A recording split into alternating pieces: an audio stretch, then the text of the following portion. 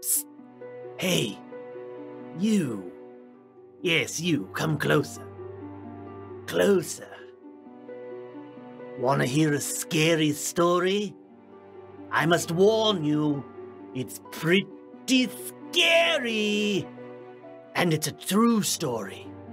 It happened to me. Okay, I'll tell you my story, but if you get nightmares, don't blame me. It happened way back in 2007, and a good friend of mine had just moved in to a new house. I came over to check out her new place, and we had dinner. And that's when it happened. Thump. Thump. We heard it from the front porch. Thump. Thump. Thump. A slow, rhythmic pounding coming from somewhere out there in the twilight. Thump. Thump. Thump. And that's when we saw it. A kid across the street dribbling a basketball. Okay, I can't. I'm not going to keep the bit up anymore, but seriously, that is the scary story. And it's true. I really did know someone who was terrified for weeks because her neighbor's kid would stand on the road across the street dribbling a basketball. I guess she thought the kid was like dealing drugs or something. She even went so far as to installing a security camera facing out to where the kid liked to play basketball to check out what was going on with him. And even though she never saw the kid doing anything illegal or selling drugs or anything like that, whatever, she was just completely convinced that those neighbors across the street were like criminal kingpins or something because this kid would dribble a ball on the side of the road for like a half an hour every night. And as you've probably guessed, yes, the kid was black, and yes, my friend was white. And of course, that had everything to do with it. If it were a white kid dribbling a basketball across the street every evening, there is a 0% chance that my friend would have wanted to call the cops on him. My friend, who was in her mid-20s and quite liberal, lived in fear of a 12-year-old kid for several weeks, which seems ridiculous. It was ridiculous, just like many of the fears that we have. But as ridiculous as fear can be, it is a powerful force which runs deep in the human psyche. And when fear and politics mix, things can get really scary. So let's take a closer look at fear. Fear. That's what this video is going to be about. Fear is an unpleasant emotion caused by the expectation that something bad will happen. Fear, in and of itself, is not really good, nor is it bad. It's actually vital for our survival. Fear is often a completely rational response to dangerous situations. Like if you wake up in the middle of the night and discover that your bedroom is on fire, it's completely reasonable for you to be afraid of the fire and to want to get the hell out of there. Fear can also be irrational, of course, but most fears combine rational and irrational aspects within the human mind. For instance, I have a pretty deep fear of cockroaches. This fear is, at its root, pretty rational. Cockroaches do spread disease, and humans should generally avoid disease and cockroaches. But if I see a roach, I completely lose it, and I flee the scene. The roach wins every time. I have to get my wife, Luna, to come in and deal with the roach for me. Speaking of Luna, she has a relatively common fear called trypophobia. Trypophobia is the fear of small, tightly packed together holes. Don't worry if you're trypophobic, I'm not going to put it on screen. But this phobia, it seems pretty irrational. It's literally just like seeing a bunch of little holes clustered tightly together or little spots or whatever. Like, for instance, a lot of people think that lotus seeds are terrifying if they have trypophobia. Not lotus seeds, but lotus plants, lotus pods. Again, I won't show a picture, but anyway.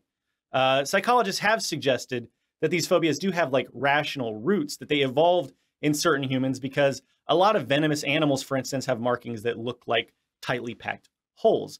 I'm not trypophobic myself, but I do gotta admit, some of the images that really upset Luna are repulsive to me. I wouldn't say I was like phobic of them, but you know, they look gross for some reason that I can't really explain. For some reason, it affects me to some extent, and it affects a lot of people really gravely. It really upsets Luna when she sees certain images of tightly packed holes.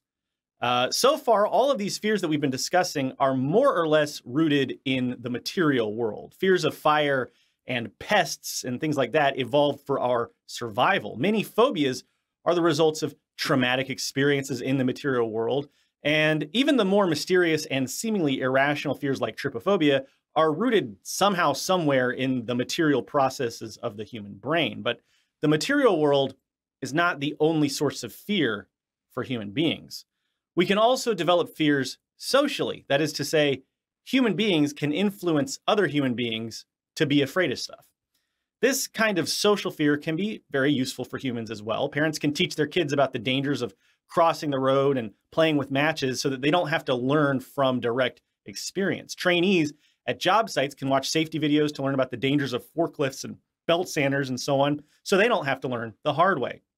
And all that stuff is pretty nifty. Healthy fear of dangerous stuff has saved countless lives, and there's a reason that we have safety instruction and protocols and that sort of thing to try to give people a healthy fear of things that can do us harm. But of course, socially ingrained fear also has a dark side, and that's because pretty much every prejudice and bigotry is ultimately rooted in socially ingrained fear. There's a reason we have words like homophobia, transphobia, xenophobia. It's because bigotry is so often rooted in fear of the other. There's a teacher named Jane Elliott who set up a situation with children in the late 60s, creating in-groups and out-groups based on eye color. It really is a fascinating example of otherization, and I suggest you look into it if you haven't already. You brown-eyed people are not to play with the blue-eyed people on the playground because you are not as good as blue-eyed people. Well, the brown-eyed people in this room today are going to wear collars so that we can tell from a distance what color your eyes are. The yardstick's gone. Well, okay. I don't see the yardstick. Do you? It's probably over there. Hey, mister, you better keep that on your desk so if the brown-eyed people get out of hand. Oh, you think if the brown-eyed people get out of hand, that would be the thing to use? And it seemed like when we were down on the bottom, everything bad was happening to us. The way they treated you, you felt like you didn't even want to try to do anything. It seemed like Mrs. Elliott was taking our best friends away from us. This is a filthy, nasty word called discrimination. We're treating people a certain way because they are different from the rest of us. Is that fair? No. But the point is that in order for a prejudice like xenophobia, for example, to exist, there must first be an otherization process in which people from foreign countries are categorized as an outgroup. From there, it's very easy to socially develop and spread fear of the outgroup of foreigners throughout society, as we've seen far too often. And this can be built up even more into what's known as pseudo-speciation, in which the other group, the outgroup, is no longer even considered human. This is used in military training to essentially psychologically prepare soldiers to kill other people by dehumanizing them. Sometimes these fears might have some material basis in reality. For example, it was pretty reasonable for Jewish people to develop fear of German Nazis during the Holocaust. But fear and prejudice like that can also develop for more arbitrary reasons.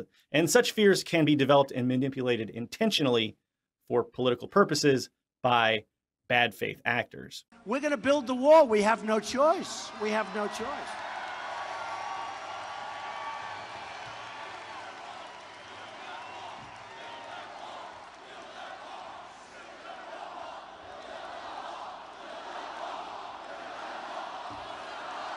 Build that wall. Build that wall. Build that wall. Build that wall. Build that wall. Build that wall. Build that wall. Build that wall.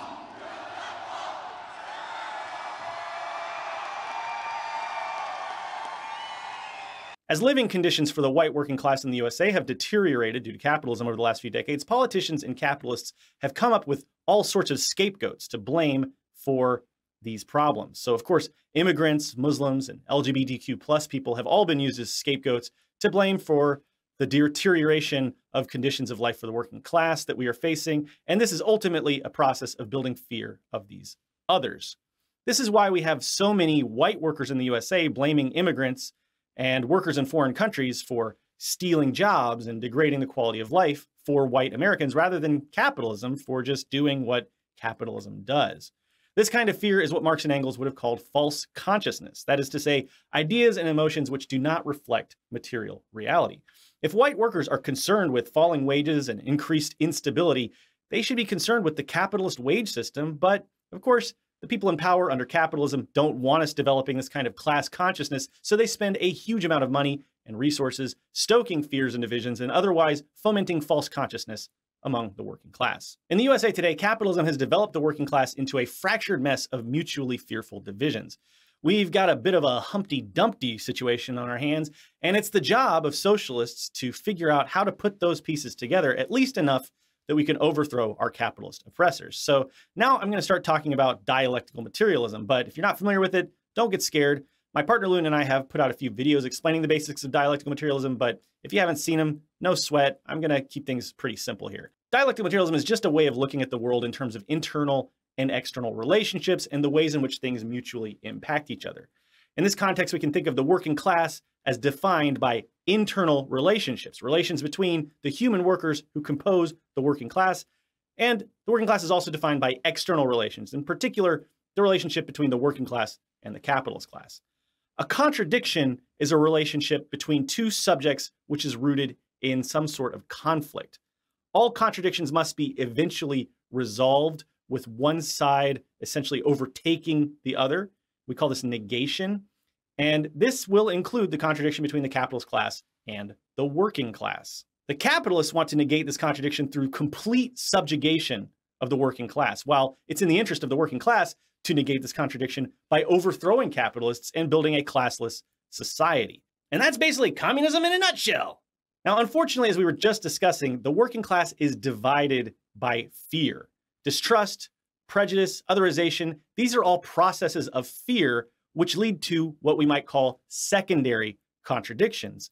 Contradictions which prevent the working class from building solidarity so that we can negate the primary contradiction of capitalist class relations. In theory, all we have to do to end capitalism is negate all those secondary contradictions which keep us divided, like transphobia, racism, xenophobia, ableism, and so on, at least to the extent that we can focus on the primary contradiction of capitalism and overthrow the capitalist ruling class. And that's precisely why the capitalist ruling class does everything it can to stoke those fears and keep us divided. Now, most socialists understand that the working class is defined by its external relations with the capitalist class, but it's easy for us to forget that it's also defined by those internal relations and the objective social relations of race, gender, sexuality, disability, and on and on and on. And if we don't recognize that these objective social relations constitute contradictions within the working class, then how can we ever hope to negate those contradictions enough to build revolutionary class consciousness? And if you don't know, an objective social relation is just a relationship that, you can't touch and feel, but it does have objective impact on our reality.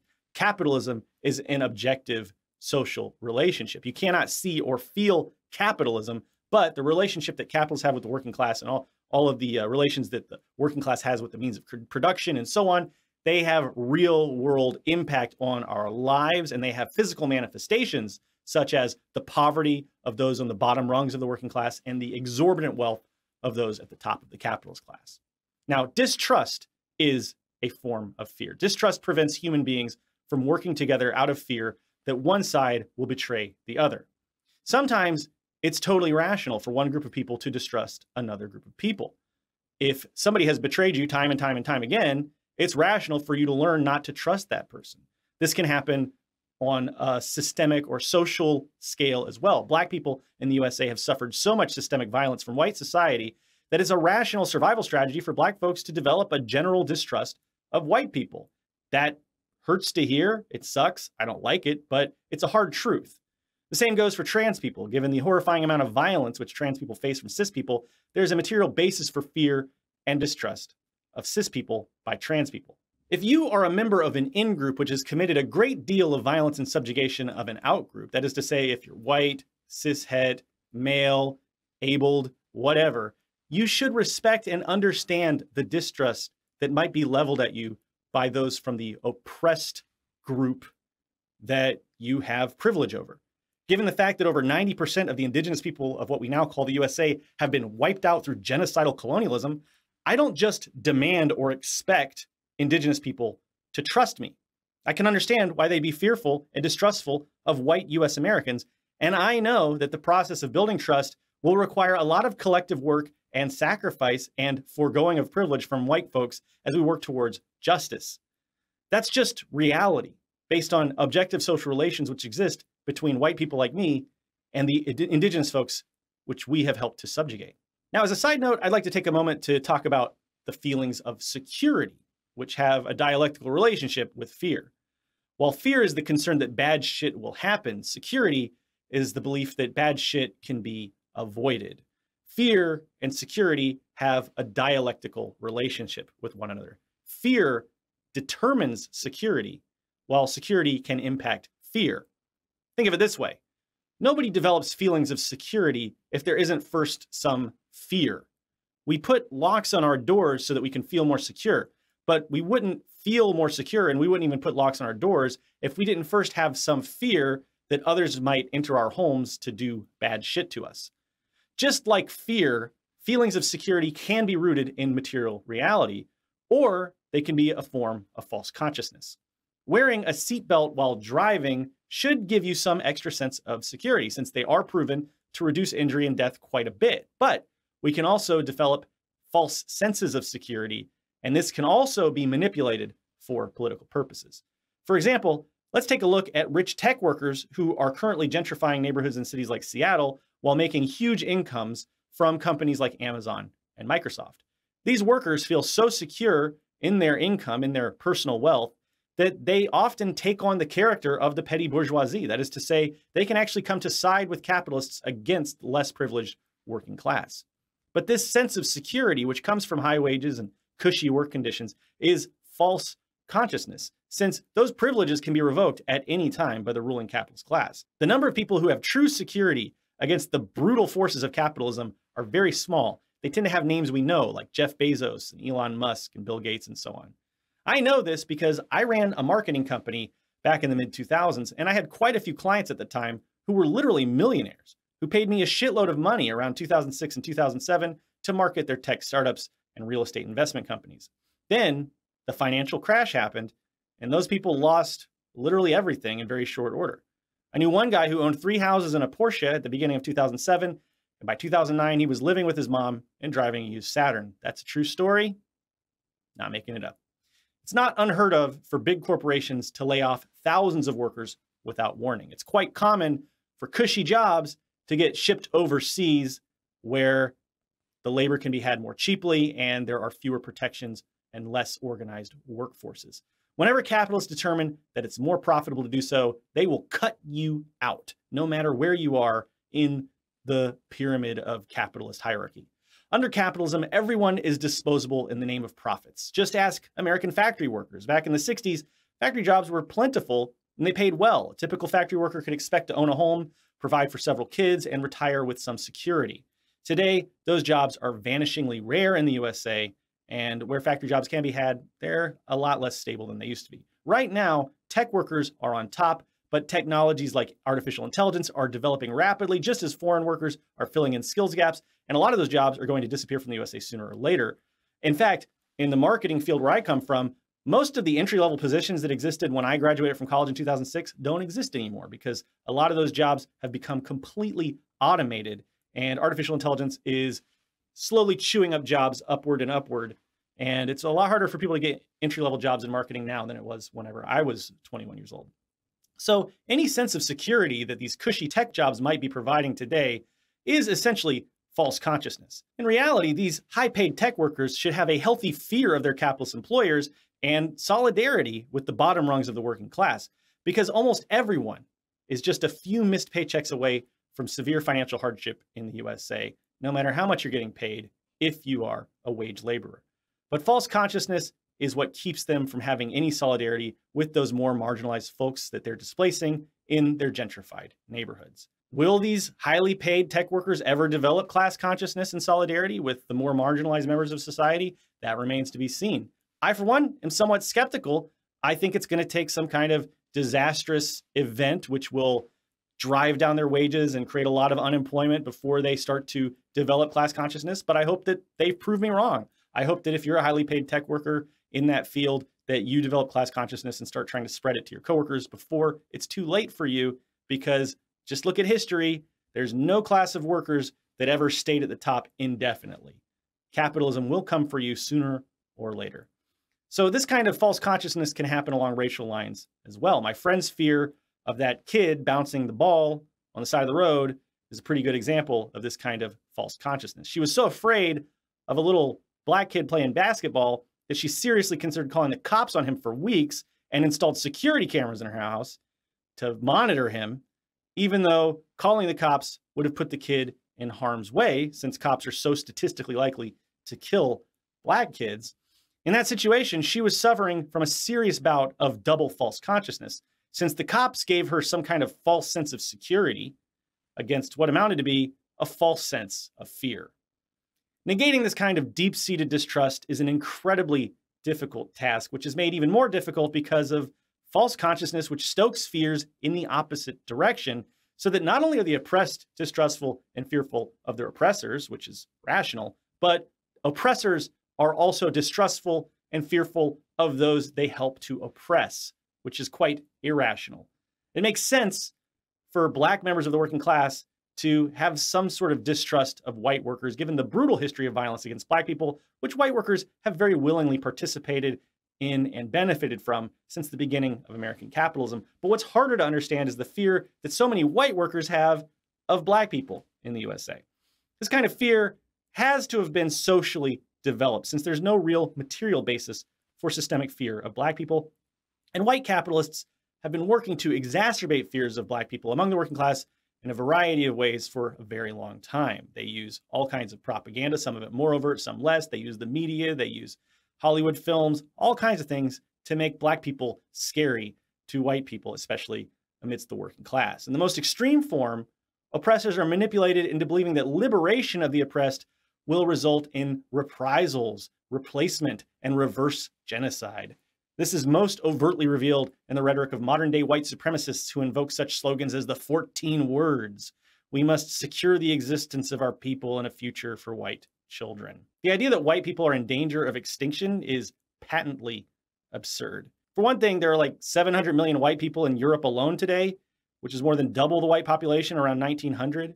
White people have committed genocide throughout the last several centuries, but there's no material basis whatsoever for any fear that white people might become the victims of mass genocide. Hell, just the very idea of whiteness in and of itself is false consciousness, since there's no material basis for whiteness, and since it's a relatively modern invention which developed alongside capitalism and colonialism to help with dividing and conquering the world, but that's a topic for another video, I suppose. Anyway, the fear of reprisal is based entirely on irrational paranoia that our victims will treat us the way we've treated them, even though there's absolutely no evidence whatsoever that this would or even could happen in our material reality. Now, certainly reprisals have happened historically when an oppressed population has overthrown an oppressor class, and, you know, that's not nice. But the scale of atrocity and violence related to reprisals has never been comparable to the original oppression and violence which had been overthrown. And believing otherwise is false consciousness. Fear of reprisal in itself is false consciousness, and it's used to justify oppressive power structures which cause a great deal of suffering and death, and which keep the working class divided. What's especially interesting about these fears, which white cishet men so often exhibit, is the contradiction it reveals about white cishet men. See, the white patriarchy has an obsessive fear of appearing fearful. This can very clearly be seen in the toxic masculinity of fascists and shock jocks and debate bros who try so desperately to be seen as aggressive alpha males who aren't afraid of anything. In these circles, fear is seen as weakness, and opponents are accused of being afraid to debate me or ridiculed for being physically weaker or otherwise emasculated for any perceived fear or weakness. But these same people who are so obsessed with these aesthetics of not being afraid of anything are obviously defined by their irrational fear of the oppressed. They're terrified that LGBTQ+ people might receive equality in society. They're horrified that indigenous people might somehow rise up and commit white genocide against them through the process of decolonization. They develop complex fantasies about great replacement and white genocide again, in which white people will be systemically wiped out, when all evidence we have from history indicates that that kind of violence always goes the other way around. Fear is the driving force of these reactionary ideologies, concealed only by a paper-thin facade of macho posturing. It would be kind of funny if these people weren't intensely violent and directly responsible for so much suffering all around the world. What especially concerns me lately, yes, what makes me fearful, is the way in which this kind of toxic macho fear culture has been invading leftist spaces. It's becoming increasingly common for popular white online leftist personalities to raise spurious fears of white genocide and fear of reprisal, so much so that most of the discussion of indigenous liberation I see online nowadays is centered around white fear of reprisal, with the white nationalist false conscious fantasy of white genocide being weaponized now against indigenous people from the left. I find this especially troubling because we're supposed to be the last line of defense for the people who are most oppressed in our society. We're supposed to be the ones who are leading the charge to liberate all people from all forms of oppression. We're the ones that are supposed to believe that nobody is free until everybody is free. And the only way to negate these secondary contradictions of bigotry and prejudice and to build solidarity among the working class is by diffusing these unfounded fears and de-weaponizing systems of oppression, which the capitalist classes worked so hard to build and exacerbate for centuries. We have to build class consciousness. We have to dismantle capitalist hegemony. We have to dispel false consciousness. So whenever I see these leftists out here spreading false consciousness and speculating with these white genocide fantasies, these hypotheticals that have no bearing in reality, and forcing indigenous people to constantly address their completely fictitious fears. Give it 100 years, you know, Africa's growing pretty fast. I guarantee you that give it a little bit of time, you motherfuckers are going to end up being just as dangerous. When it comes to South Africa, what do you think of the 6 million white people who live in that country? Do you think the black people, who are by far the majority, have a right to remove the white population? My point is that the people who colonize those people, if the people who are there and they live in their own country don't want to live with people who are colonized, they should have the right to determine if they want to live with those people or not. I think that could look like a number of things. It could look like a number of things. And, oh God, I can't believe we're doing this discourse yet again. But whilst, yes, it could look like a number of things, you could ask them nicely. You could, as the South African government, you could put on a nice tea party for the white people and ask them nicely to leave. And they wouldn't, because that's not how that fucking works. Ultimately, we have seen time and time and time again the idea of peaceful ethnic cleansing, the idea of some sort of ethical removal of people, isn't possible. I have nothing against minorities, but what happens when there's more of them than there is of us? It really makes me sad. Okay, I gotta stop here and talk about this a little bit because I know that this is going to make a lot of people pissed off that I just showed those clips, and people are gonna say all kinds of stuff to try to justify this kind of rhetoric. And the thing about it is, I gotta speak up about this because it's extremely disturbing to me, and I'm not trying to start drama, and I don't want to cancel anybody, but it's just such a disturbing pattern to me. Listen, first of all, at this point in time, whether you're talking about land back in the USA or any kind of decolonization project anywhere in the world, I'm not aware of a single realistically feasible movement to quote-unquote ethnic cleanse white people anywhere in the world.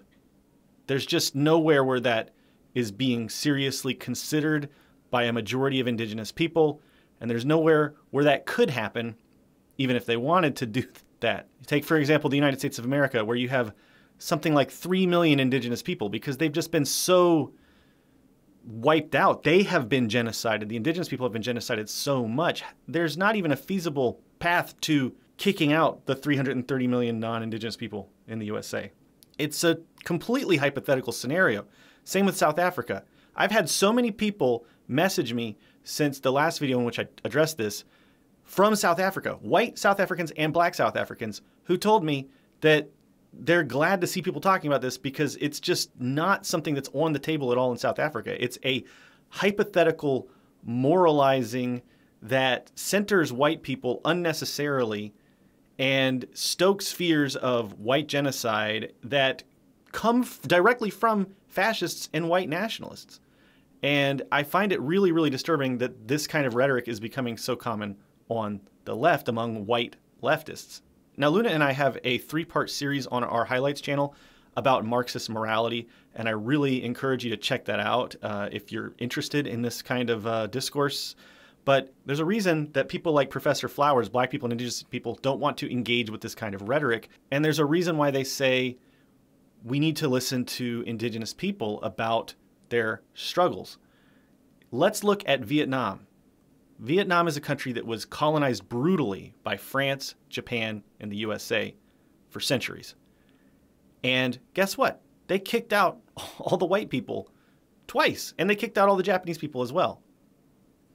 They kicked out the French, they kicked out the Japanese, they kicked out US American soldiers. There are rare exceptions.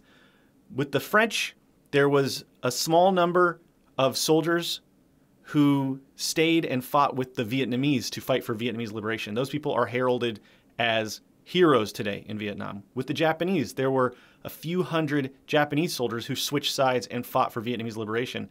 They are also heralded as heroes and quote-unquote honorary Vietnamese today. But with the United States of American soldiers, there were millions of US American soldiers in Vietnam, and the Vietnamese dropped pamphlets and made broadcasts on the radio for 10 years, urging US American soldiers to switch sides and fight for Vietnamese liberation. Not a single US American soldier joined that side. Defect GI. It is a very good idea to leave a sinking ship. Now, when the French and the Japanese and the US Americans were occupying Vietnam, they had their families with them. They had children with them. The French stayed for generations. Even the descendants of the original French soldiers who came originally were kicked out, during the liberation struggle, with the exception of those people who fought for Vietnamese liberation. Are you going to tell me that that's ethnic cleansing? Are you going to tell me that that was inappropriate? Are you going to say that the Vietnamese should have allowed those French colonists to stay there? I also want to point out that the Vietnamese did let the United States of American colonists and the French colonists and the Japanese colonists leave peacefully. They didn't round them up and murder them. The quote-unquote fall of Saigon was a peaceful transition of power, and all the American civilians were allowed to leave without anyone being murdered or ethnically cleansed or whatever you want to call it. It had been a very disciplined arrival, the result of careful and detailed planning in which every unit knew precisely where to go and what to do, and it had all gone without a hitch.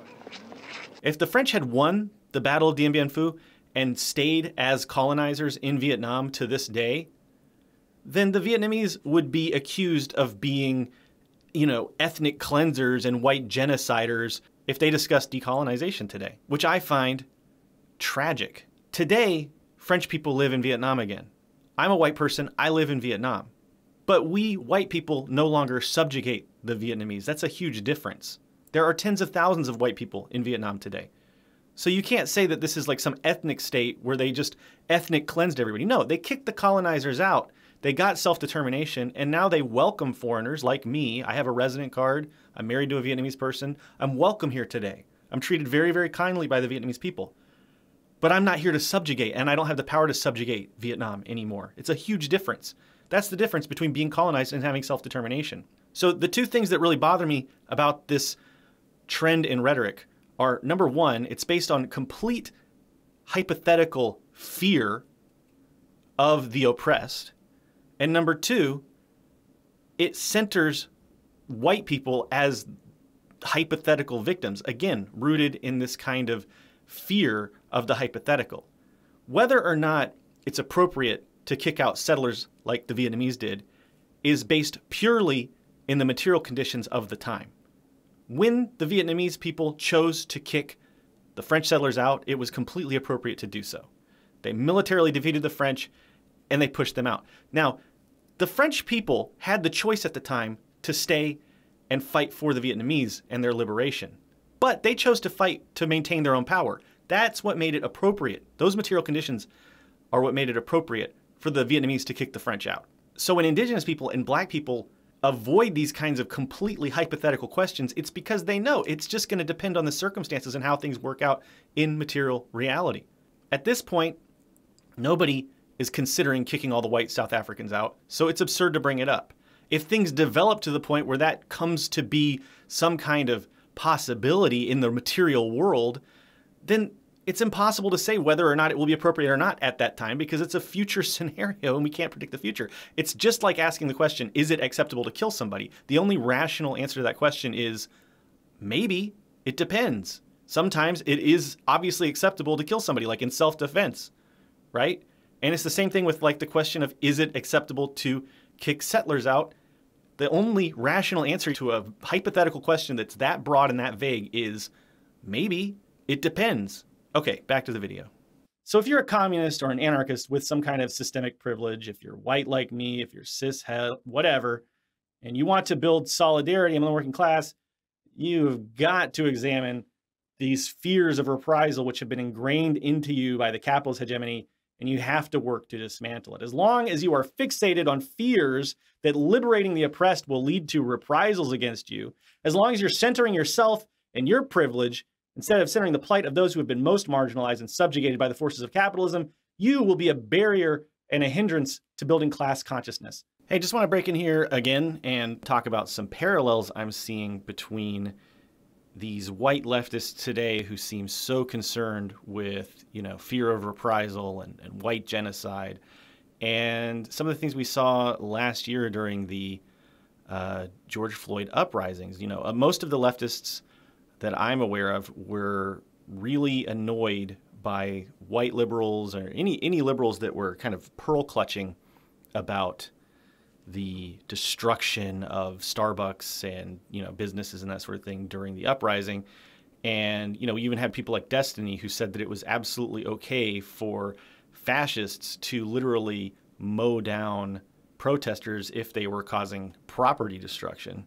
The rioting needs to fucking stop. And if that means like white redneck fucking militia dudes out there mowing down dipshit protesters that think that they could torch buildings at 10 p.m., then at this point they have my fucking blessing, because holy shit, this fucking shit needs to stop. It needed to stop a long time ago. Like, holy fuck. And I find these parallels really disturbing. I mean, we have people who are so concerned with some hypothetical scenario in which they might be harmed that they end up siding against liberation action, and they end up centering themselves as the oppressor group, as the privileged group. And I find that to be what I would call political cowardice. Ho Chi Minh talked a lot about proletarian piety, which is the idea that we should love and trust the oppressed and the working class. And Ho Chi Minh also pointed out that nobody will love you simply for being a communist. The people are not going to gather around you and listen to what you have to say just because you say you're there to liberate them. They're going to be focused on your actions. And the actions of these people who are harassing and defaming and just basically trying to stoke fear about indigenous and black people and trans people and oppressed people trying to win their liberation. I mean, that to me runs counter to everything that we on the left should be focused on. The fact is, there's always some chance that there might be some kind of reprisal if oppressed people are liberated. Because by definition, if you're giving a group of people more power and self-determination, then they will have the capacity to do things that might cause you harm. Yes, that's a risk that comes with liberating people, but that's certainly not an excuse to pump the brakes on liberation activity. I'm struck by a podcast I listened to back around March of this year, in which a black activist who was, out there confronting cops and putting his life and his safety and his freedom on the line in this really, really dangerous environment. And the interviewer asked him, isn't there a safe way to do this? I wish that there was, I hope that there's a safe way to do it. And this is what that activist said. There's not. And if there was, we would have gone about it that way. But every time that we go safely about it, nothing happens. There is no safe way of doing this. I'm sorry. So if this black activist can go out and put his very life on the line for liberation, even in the situation where he's much more likely to be harmed or killed by the police in the world we live in right now, it strikes me as particularly cowardly for people with far more privilege, you know, white people, cis people, heterosexual people, whatever, you know, whatever category you want to discuss. It strikes me as particularly cowardly for those people to be so concerned with some hypothetical future in which the victims might become the oppressors or whatever. I mean, we have a situation right now where people are actively being oppressed, and to center yourself and your concern for some hypothetical future over the active ongoing suffering of marginalized people today, right now, how are you ever going to build solidarity with that kind of attitude? Okay, just wanted to share those thoughts. Now back to the regularly scheduled video. It's not enough for you to be not racist, not bigoted. You have to be anti-racist, anti-bigoted. You have to have the confidence and the bravery to step up and defend people who are being oppressed and whose oppression you are benefiting from, at least indirectly. Centering your own concerns about whatever hypothetical reprisal those oppressed people might enact against you if they're liberated is not the way forward for privileged anarchists and communists and socialists. If you are gripped by the fear that liberating an oppressed group will lead to reprisals against you because you benefit from oppression, what does that say about your priorities? It says that you're willing to maintain your position of relative privilege if it means saving your own skin. It means that you're more afraid of those who are more oppressed than you are of the primary enemy of the capitalist ruling class. That is the kind of fear and weakness which we must eradicate from our liberation movement. We can't eliminate fear and distrust by ignoring it, by pretending it doesn't exist. We have to recognize the objective social relations of prejudice and bigotry rooted in fear, which keep the working class so incredibly divided. And we have to muster the courage to eradicate fears which are rooted in false consciousness, while recognizing the bases for fear and distrust which are rooted in reality. We have to be able to tell the difference.